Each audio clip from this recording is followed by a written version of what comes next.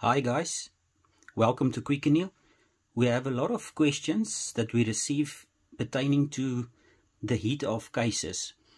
People are concerned because it's induction annealing that the base of the case gets too warm due to the flush anneal and due to the amount of heat generated by induction annealers.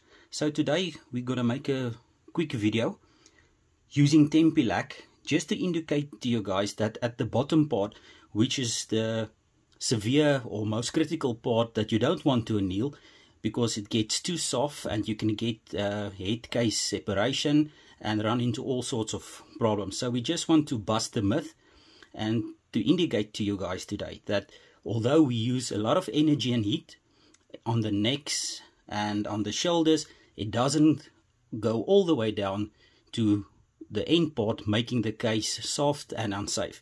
So we've been using 750 degrees Fahrenheit and also the 475 degrees Fahrenheit. One is white and the one is green. So we're going to test the hulks and hopefully we can prove to you guys and all the skeptics out there, to show them once and for all that although it's warm to the touch, the heat doesn't do anything, because you need time and you need heat to anneal. And that doesn't occur at the bottom of the case. Let's give it a go. The machine is set up and ready for a 2 to 3 caliber, which most people will basically anneal. It's an all-time favorite, so here goes the 2 to 3.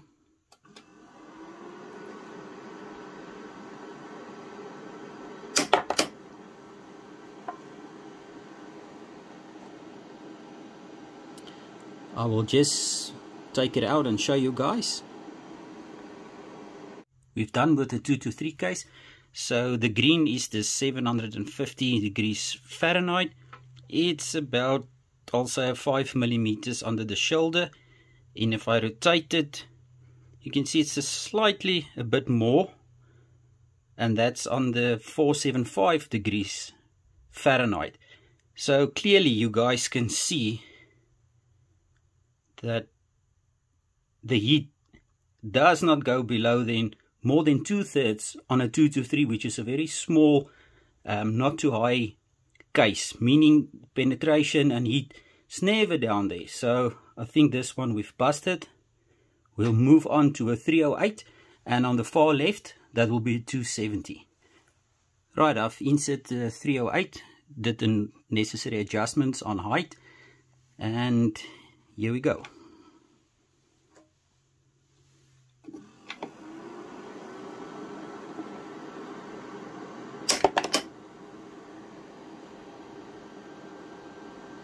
I'm just gonna get this also out for you guys to have a look.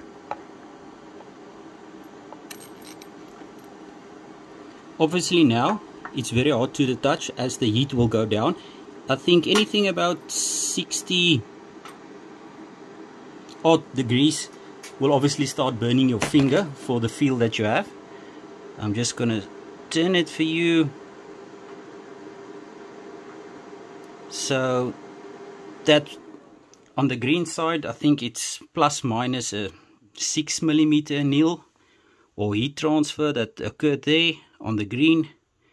And you can see on the whitish part, I'll say we just about halfway on the case length on the 308.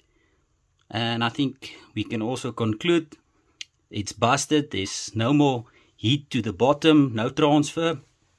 Most probably, I think the time on this, on anneal, I didn't done the testing as per se to determine my time. I think we can lower the time a bit as well to make it a bit faster and give you a bit more accurate anneal. But this is just to show on the heat transfer that more than half of the case downwards, there's no heat above 475 degrees Fahrenheit or plus minus roughly 246 degrees Celsius that transpired.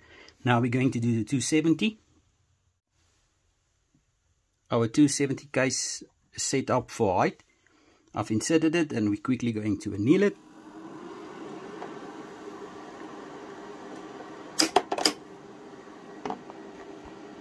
Right, we're done. Just want to to get it. As I say, obviously it will be very warm to the touch now. The bottom part not so much. If I can just get it, yeah. There we are. And I think you can see on the larger cases, obviously more material. What is the effect? We get about I'll say a 6 mil from the shoulder down before the green 750 Hulk juice is showing that it melted. And if I turn to the white, you can see it's like 3/4 of the case. Never got that heat. I've just annealed it, and look, gone the heat. So I think we've proved more above and beyond that it's safe, that there's no annealing, that heat stamp. The amount of heat, although it's warm to the touch, the amount of heat and energy does not give you anneal. There's a lot of annealing videos.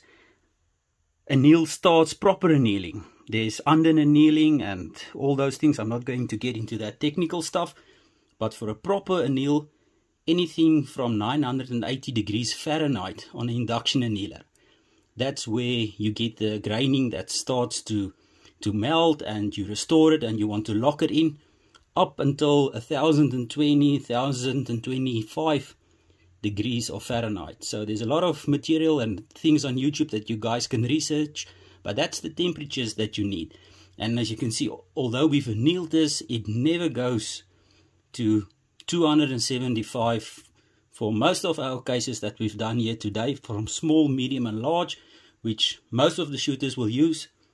You will see that it doesn't go to that temperatures. Just to conclude, and this is the 2 to 3 cases. On the left 750, on the right the 475, in the middle 308, and on the far left the 270. So as you all can see, that at the end of the day, we in most of the cases 3/4 of a way, the heat didn't even go above 475 degrees Fahrenheit. Obviously we don't have other tempi lags, but I think it's just a good indication that we don't get that amount of heat, that the myth people is advocating outside, that it gets too warm and it's bad for the cases and all those type of ideas and things. Here's a clear test on tempi lag that we don't reach those temperatures. Thank you so much for watching. Be safe when reloading and watch out for our next video.